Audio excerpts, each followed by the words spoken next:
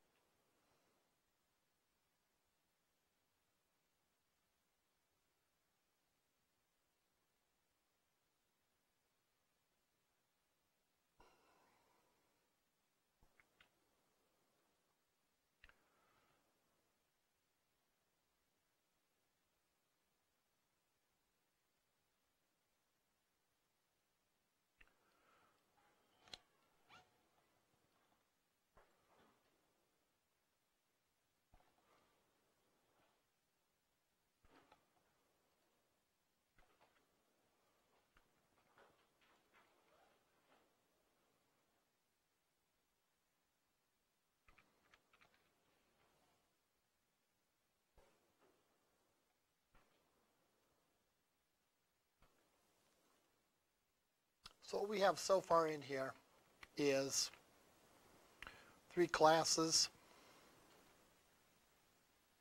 our unit test class, our pizza class, and our order class.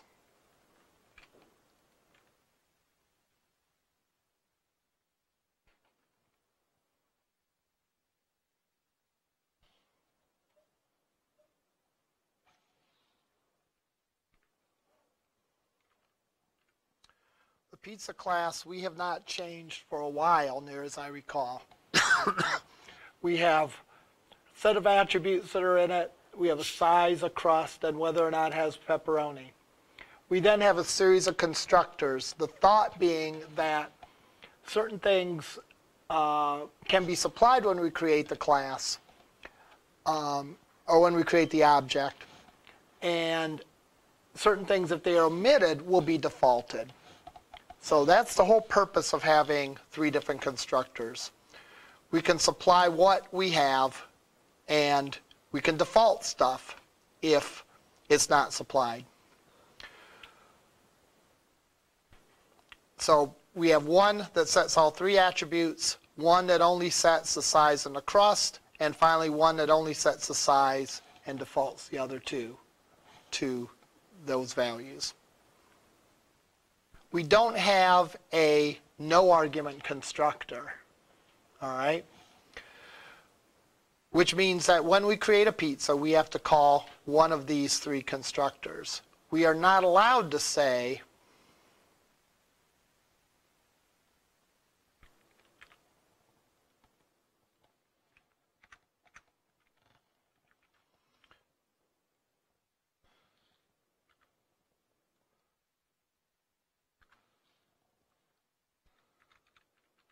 pizza P0 equals new pizza. We may have done that in earlier examples, but that's because we had defined no constructors. So that get for free, no argument constructor is only supplied if you have not defined any other constructors. Yes? So when I went on, I was just messing around and deleted 2 of those constructors, and the top one was well, if you deleted the other if you went and deleted. I don't think I know what word, you know. Okay, let's go over this. Let's go over this point first, and then we'll go back and address yours. Okay, so let me save this, and let me go and try and compile this.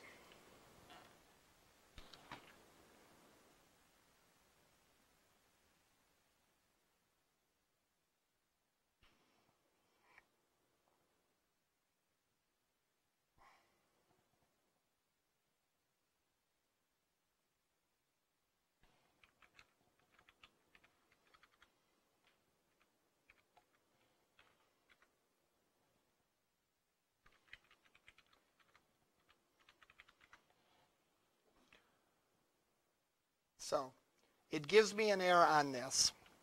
Let's make sure we understand why it gave me an error on that. It gave me an error on that because this no argument constructor is only given to you if you specify no other constructors. So in this example, I have 3 other constructors. I have a constructor that accepts 3 arguments, a constructor that accepts 2 arguments, a constructor that accepts 1 argument.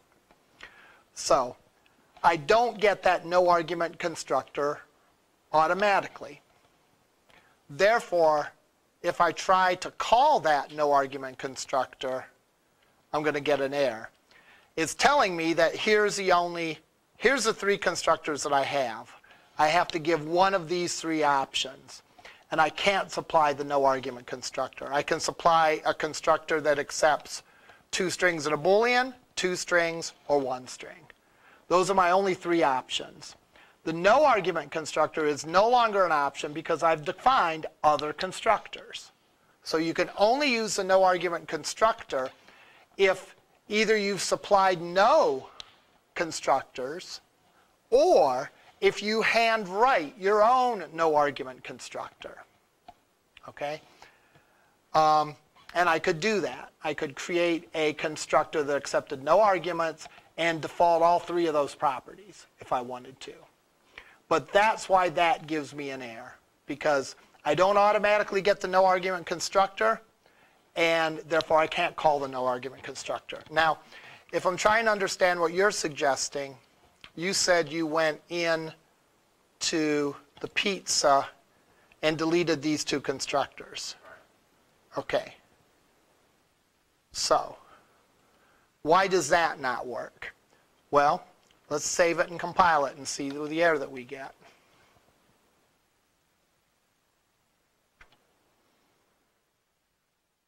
We get errors. Why?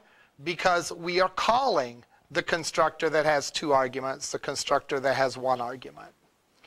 But we've just deleted them. So if there's one that has 1 argument here, it has to be 1 over here. Well, yeah. In other words, we define the constructor in the pizza class. Here is where we call the constructor by saying new pizza. So in other words, if I say pizza, new pizza, S, thick, there has to be a constructor in the pizza class that has 2 strings. All right? Because this is trying to call a constructor in this class, and the only constructor in this class has 2 strings and a Boolean. You put all those in 1 and it would work the same. You just did 3 for the example. Repeat that.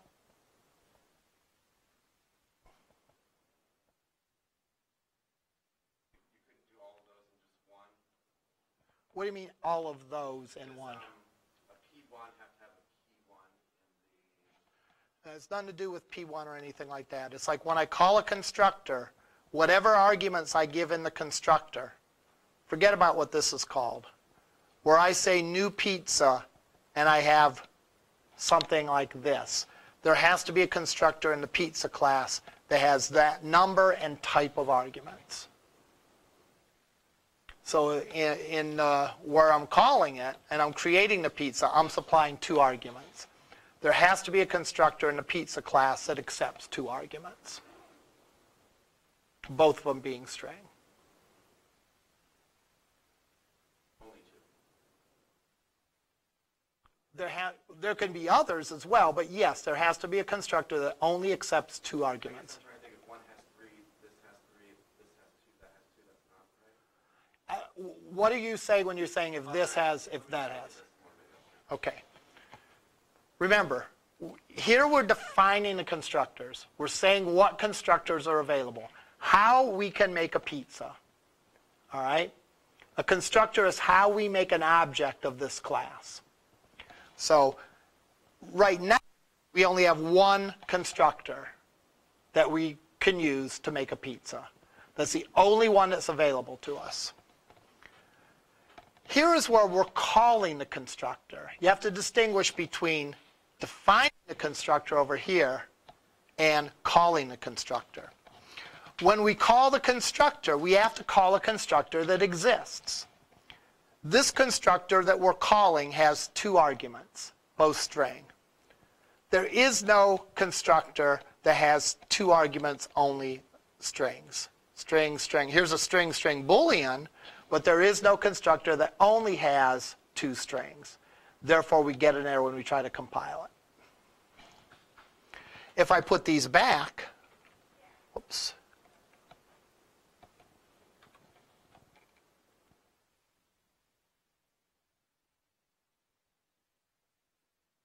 If I put these back, now there is a constructor that only has 2 arguments. And therefore, we could call the constructor that only has 2 arguments. And we can do that without getting an error.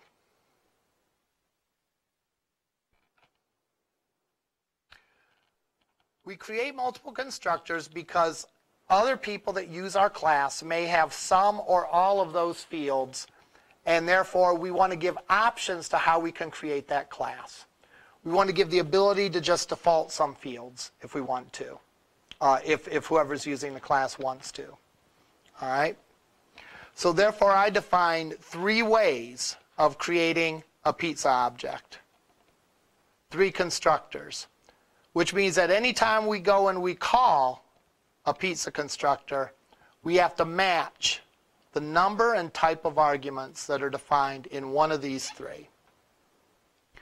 In addition, the no argument constructor no longer exists because we've defined other constructors and we haven't defined the no argument constructor. Okay. Other than that, we have kind of standard stuff going on here. We have our attributes. We have our get and set methods. Remember, those get and set methods are necessary because we're making these attributes private, which means that other classes can't directly access them. Other classes have to go through the methods to access them. So to set the value of the size, we have to use a set method. To get the value of the size, we have to use the get method. Any class outside of this, we have to use the get and set method. And then we have a couple other methods that do calculations. Calculate the bake time, which depends on the kind of crust it has. Calculate the price, which depends on the size and whether it's thick crust or not, and whether it has pepperoni or not.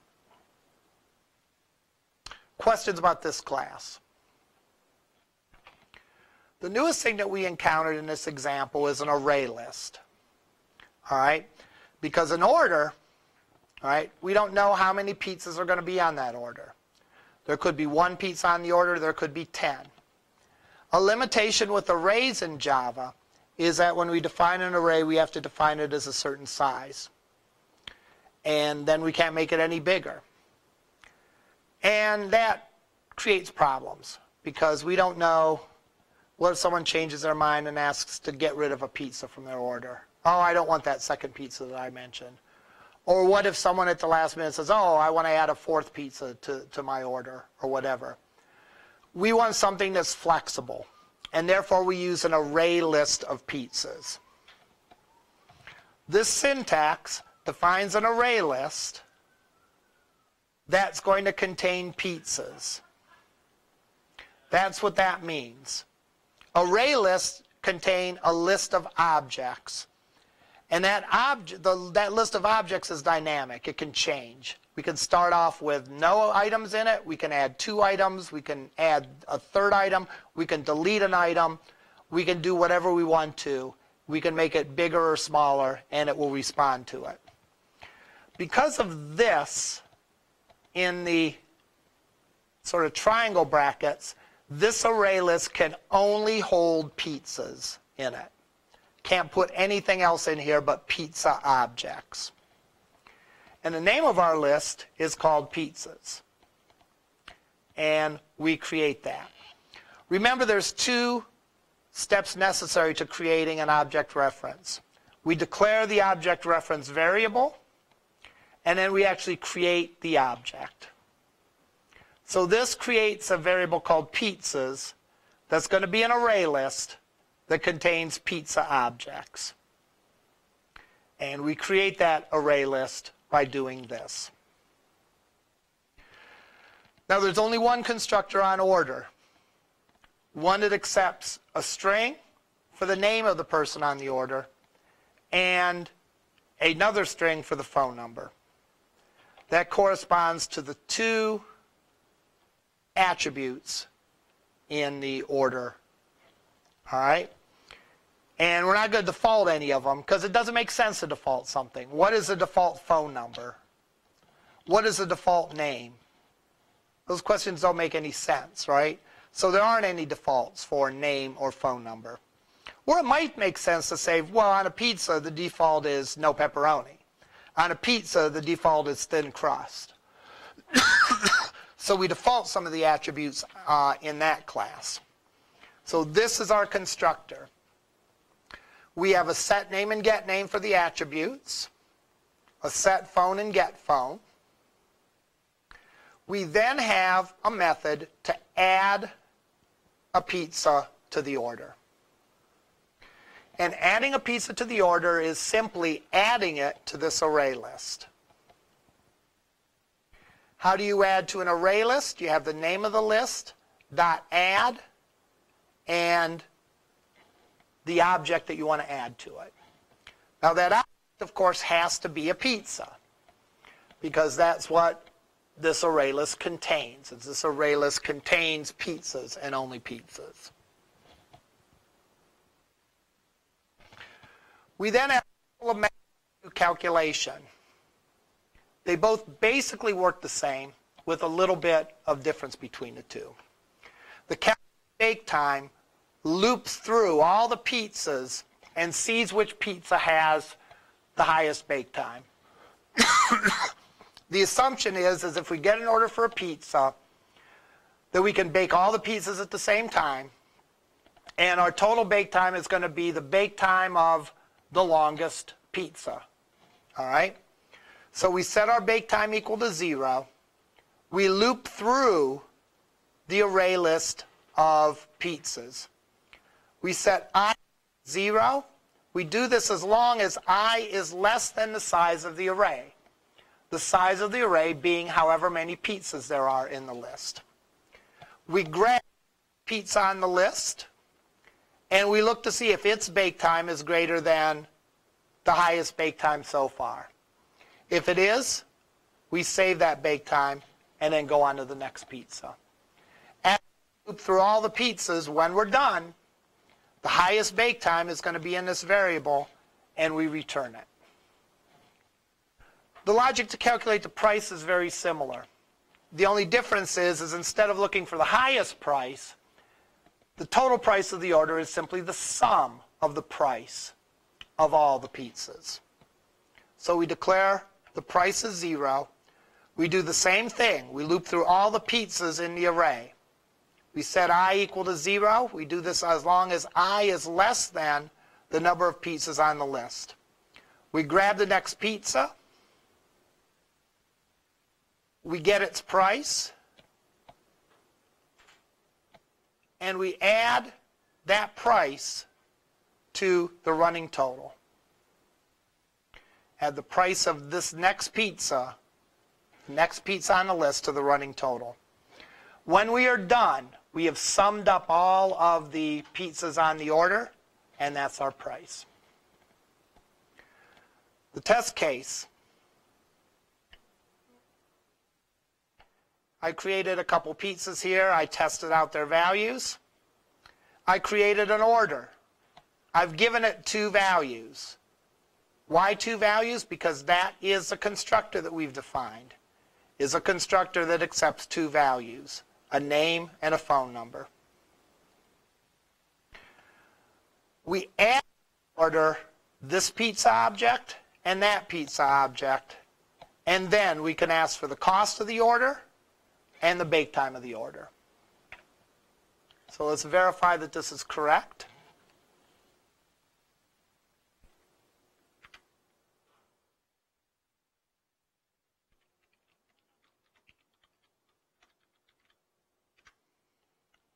Okay. The first pizza, bake time is 16 minutes. The price is $9. Second one, the bake time is 10 minutes, and the price is $12. So, since we can bake them both at the same time, the bake time for this order is 16 minutes. That's the longer of the two bake times. And that's what this says, 16 minutes for the bake time. The cost of the order is $21, which is the sum of $9 and $12. That's $21. Questions about this? All right.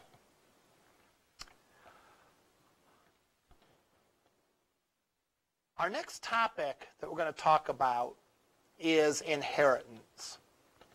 And some of us may have heard the term inheritance before. All right? That isn't required for Lab 5 yet. Okay? I just wanted to get a little bit of time going over inheritance before we have a lab exercise to make sure that you understand it. We probably have all seen, like in a biology class or something like that, what's called a taxonomy of animals or living things. I'm going to put it in Word because the light is shining on that.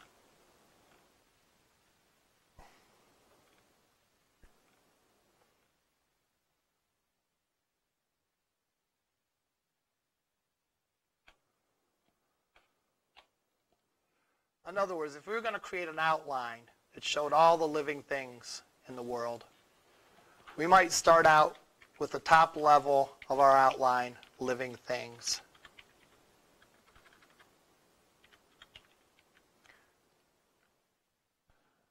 There's certain characteristics that all living things have in common, right? All living things have in common. We then have plants and animals. Now, plants and animals are both living things, right? Anything we could say about a living thing, we can also say about a plant and an animal. All right?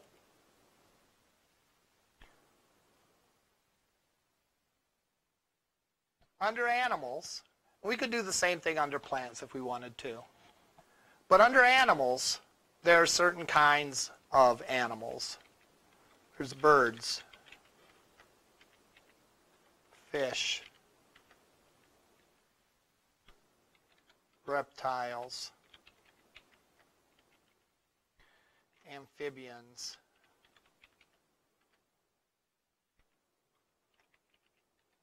mammals. Any other kind of living things? Any other kind of animals? Marsupials, I think, are kinds of mammals. Ah, very good.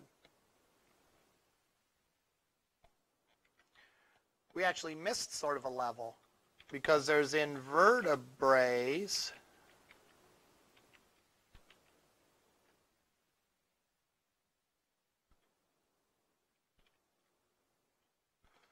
Not sure how you spell it.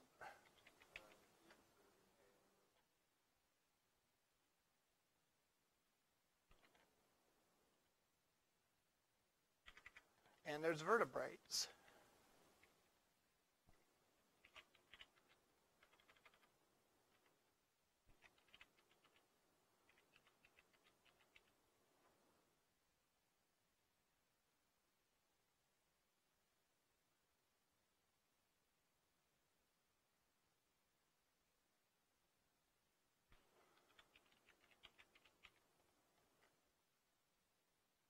Underneath invertebrates might be insects.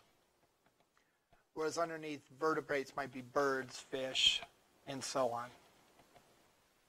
Reptiles and mammals and amphibians.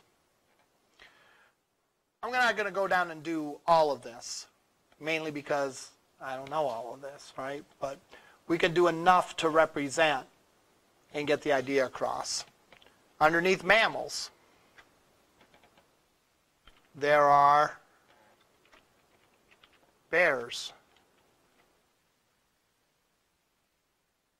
polar bears,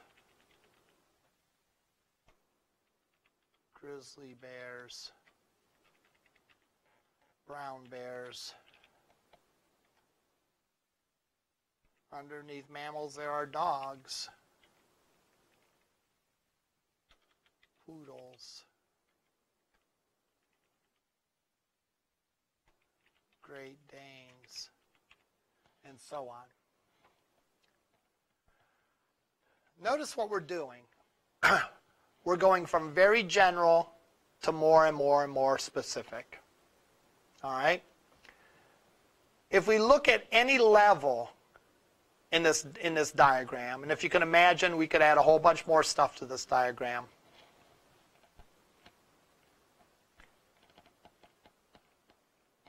Anything here has all the characteristics of the levels above it.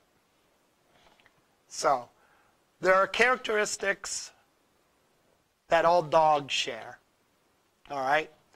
I'm not a biologist, so I can't tell you what they are, but, you know, bark, wag their tail. I don't know, we could come up with some.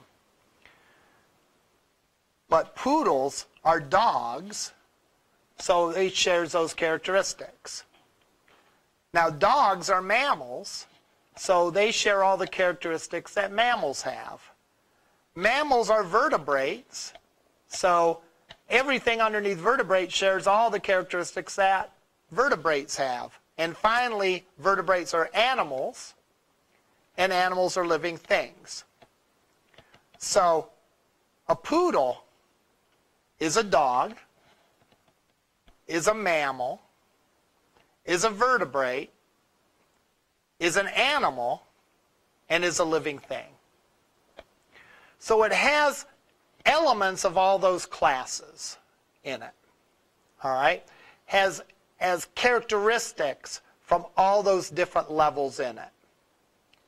Now, the most specific description of it is poodle, right?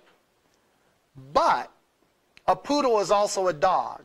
So anything we can say about a dog, we can say about a poodle. Anything we can say about a mammal, we can say about any mammal, we can say about any dog, and we can say about any poodle. And that's true all the way up. This is what's called inheritance. All right? When you have an example of classes that are related because one class is sort of a more specific version of another class. A poodle is just a more specific kind of dog, right? A dog's a general term. A poodle is a specific kind of dog, all right? An animal is a general term. A mammal is a more specific kind of animal. A dog is a more specific kind of mammal, and a poodle is still more of a specific kind of dog. So we run the range as with these things. We have more general classes, and then we have more specific classes. More specific classes get everything that's in the parent class, plus it has some extra things. All right? For example, mammals, they have live birth. All right? And mammals have hair, all right, or fur.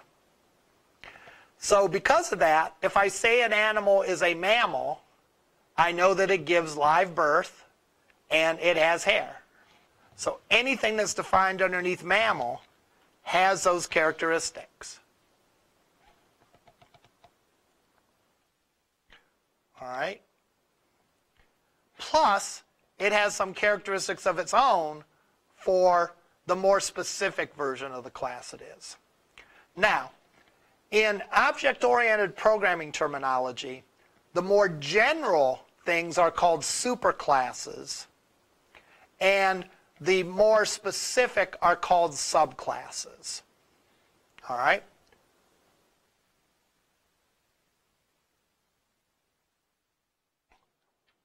And something can be both a superclass and a subclass. Take, for example, mammal.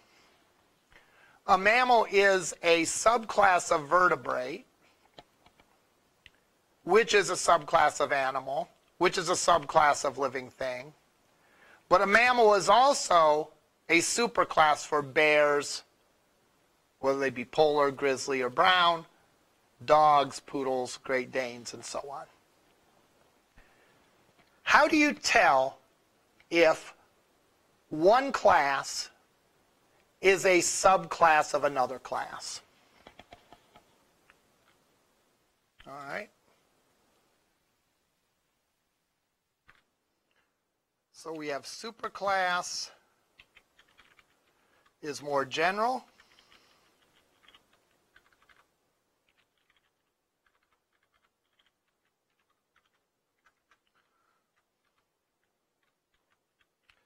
A subclass is more specific. Again, this is sometimes called inheritance, is sometimes called specification, because the subclass is a specific version of the superclass. How do I know if a subclass truly is a subclass of a superclass? You perform what's called the ISA test. All right? Is a test. So,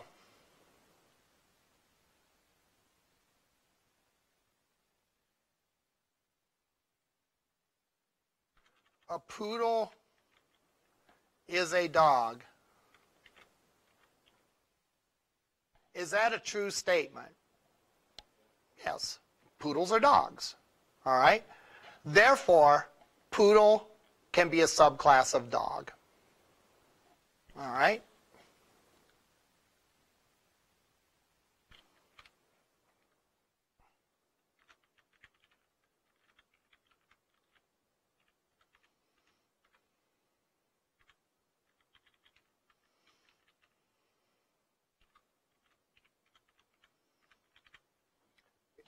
Part-time employee is an employee. Is that a true statement?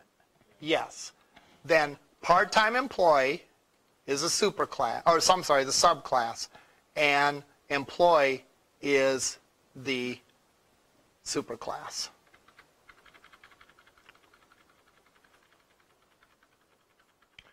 How about an engine is a car? Is that a true statement? No. An engine is part of a car, but an engine is not a car. Another way sometimes you can phrase the ISA test is say, is a kind of. And that still doesn't make sense. An engine is not kind of a car. A poodle is a kind of dog, or a poodle is a dog, but an engine is not kind of a car. Therefore, you would not say that an engine is a subclass of car. All right? Does that make sense? Okay. So that's how you can tell if you have two objects that are related by inheritance. Now, inheritance are only one of the ways that we can relate objects together. We related orders and pizzas together. All right? Is there inheritance there between orders and pizza? Is an order a pizza? Is a pizza an order? No. Therefore, there is no inheritance between order and pizza. An order isn't a kind of pizza. A pizza is not a kind of order. a order contains pizza. And that is another kind of way that classes can be related together. Not inheritance, but I think that's pretty sure that's called composition, where one class contains another class. A engine in a car would be like that. An engine is not a car. A car is not an engine. However, a car contains an engine. So if we were developing an application for automobiles, within our automobile class, we might have an engine object because an automobile contains an engine. All right? Now, gasoline engine, what if we had this situation? Gasoline engine, electric engine, hybrid engine,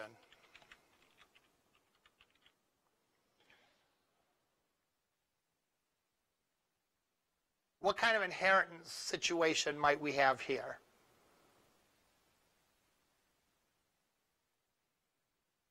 Yeah. They're all three subclasses of what? Exactly. Because a gasoline engine is not an electric engine. An electric engine is not a gasoline engine.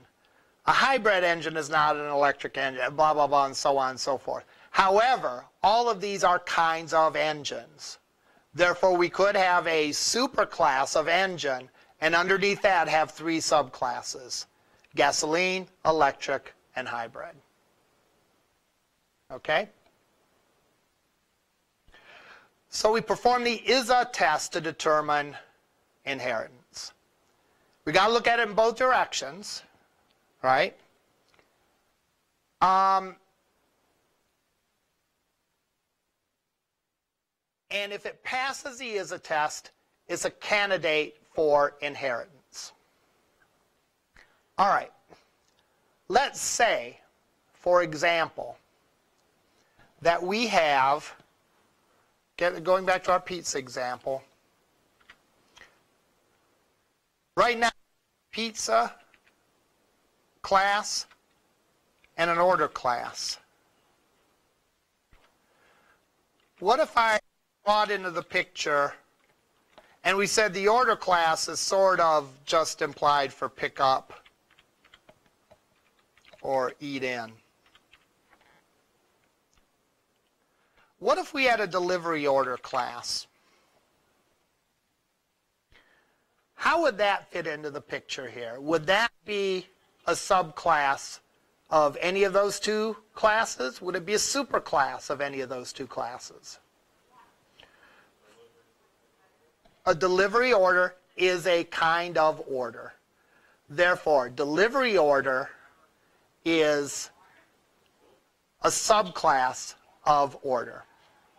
Okay.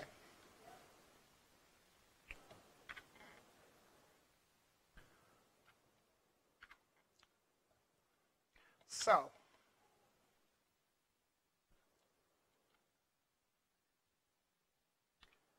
what does it mean when we say a class is a subclass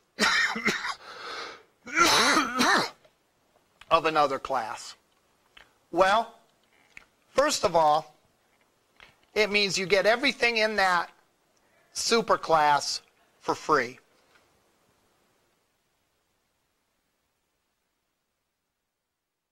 So let's look at this order class.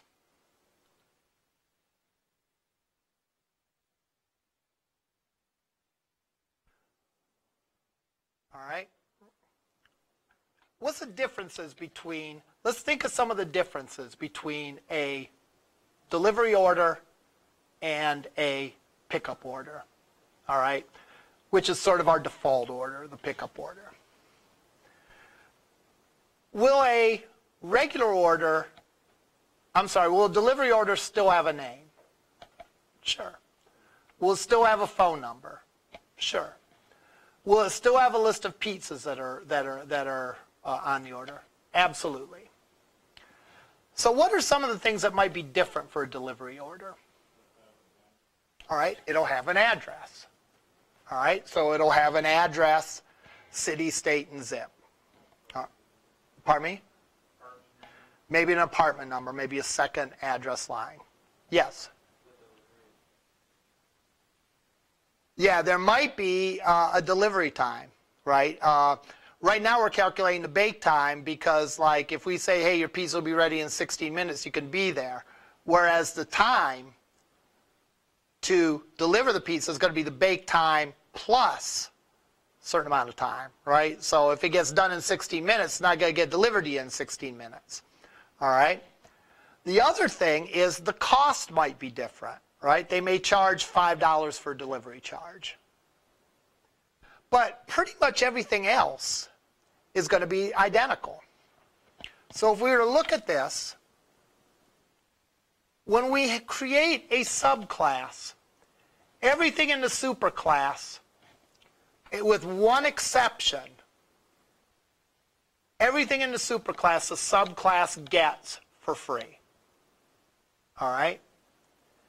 And then you put in what's different in the subclass. You put the additional attributes that are in the subclass. You put in the additional methods. And you might override methods. In other words, yes, you calculate the price of a delivery order just like you calculate the price of a regular order, but there's a different method for calculating that.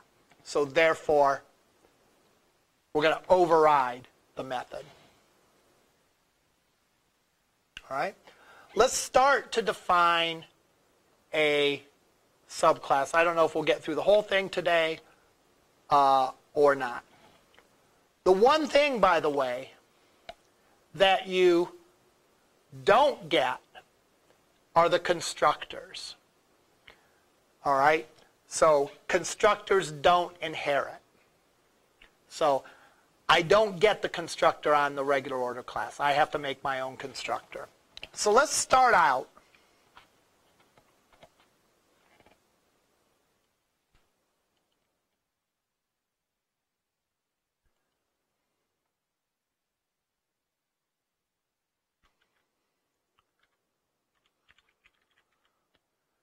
defining the delivery order class.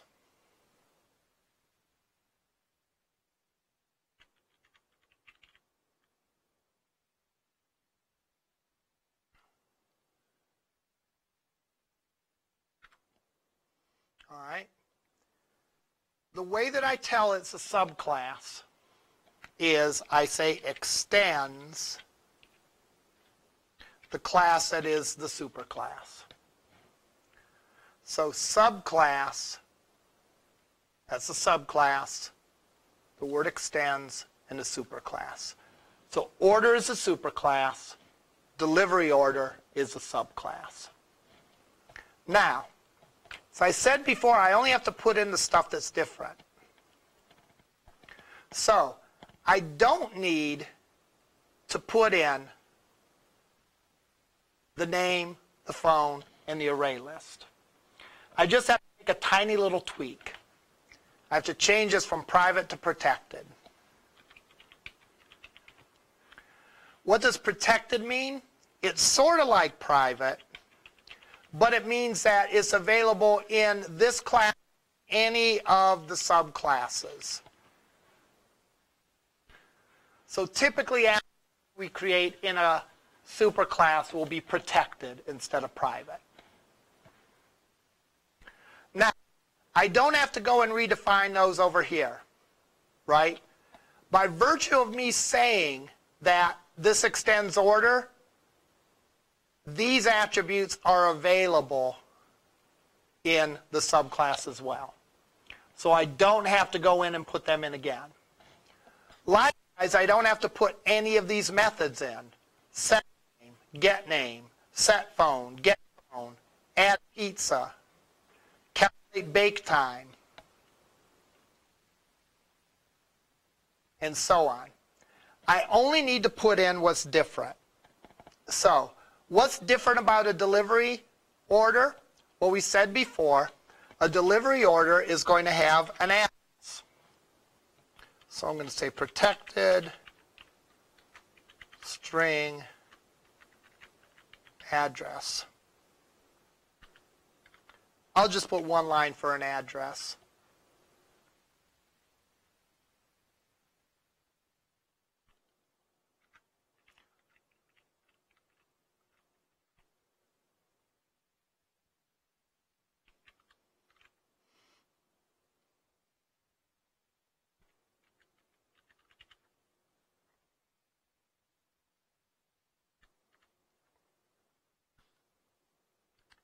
Now, I'm going to create a constructor here that's going to initialize these fields.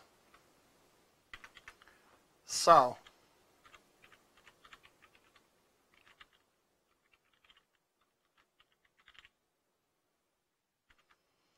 I'm going to put in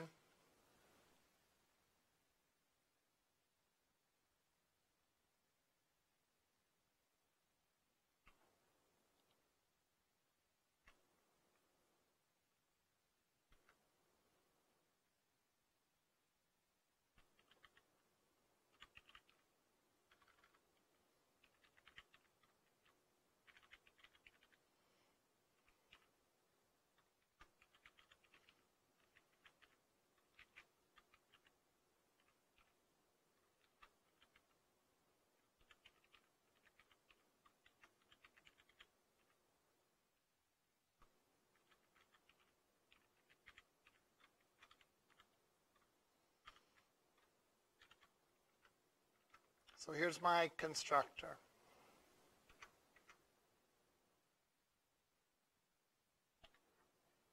Now,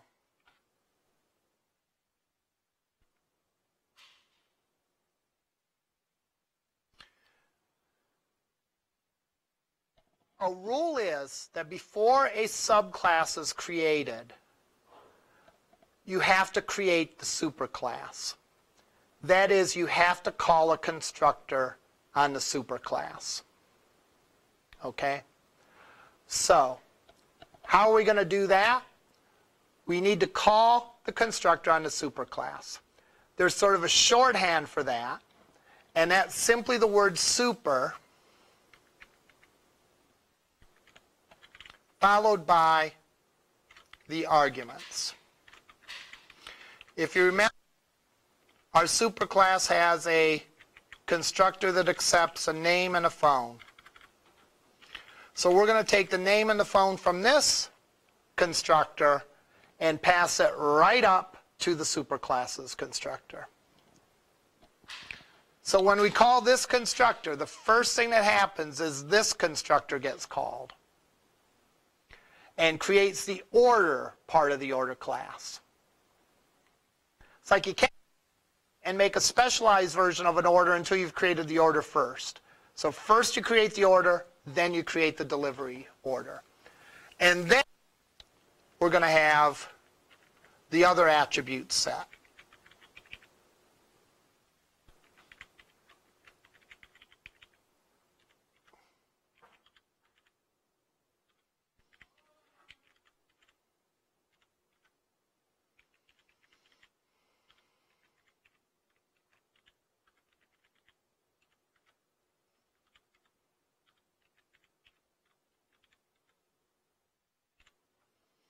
Okay, so